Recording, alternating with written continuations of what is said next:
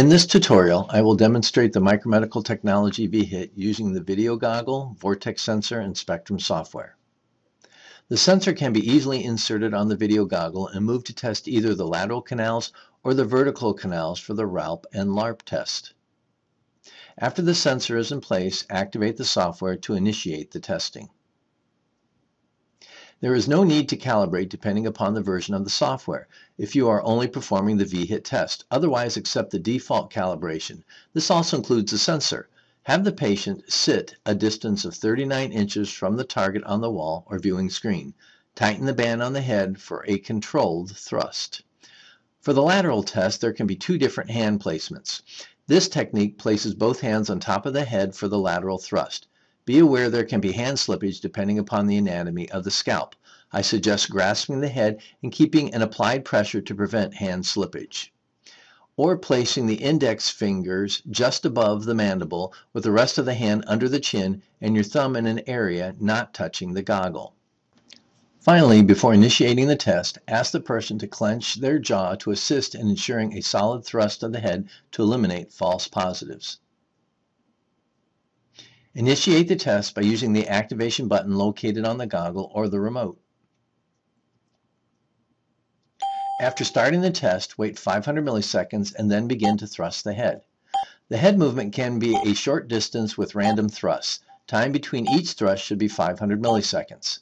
There is an audible sound and a visual when performing a corrective thrust versus an incorrect thrust. For a slow thrust, the border turns yellow. And for a too fast thrust, the border will turn red. Once you have completed enough thrusts, the counter will turn green, or you can continue till a sum of 30 tests. In the analysis, you have the capability of viewing the head thrust data and deleting points for an accurate assessment of the outcome.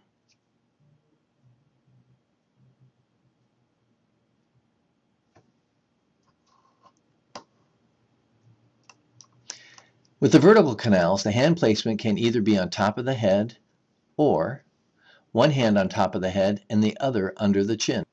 Labels have been provided to indicate head rotation for LARP and RALP.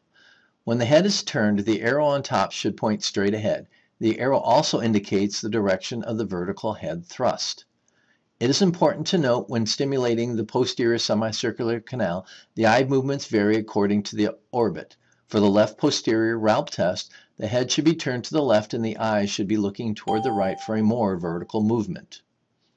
And for the right posterior LARP test, the head should be turned to the right and the eyes should be looking toward the left for a more vertical movement. The ocular viewing screen is larger than the lateral screen to allow for easier vertical signal capture. Remember to keep the thrust random to improve patient ocular responses. The report allows you to view either right or left ocular movement, which vertical canal is being measured, and the current response. Finally, the positional gain is calculated with normal values of 0.7 in absence of corrective saccades that appear in the traces. For a free VHIT white paper explaining the test in more detail, please contact Micromedical Technologies. Remember to visit our website by typing micromedical.com in the search engine or contact a micromedical dealer located on our website, and thank you.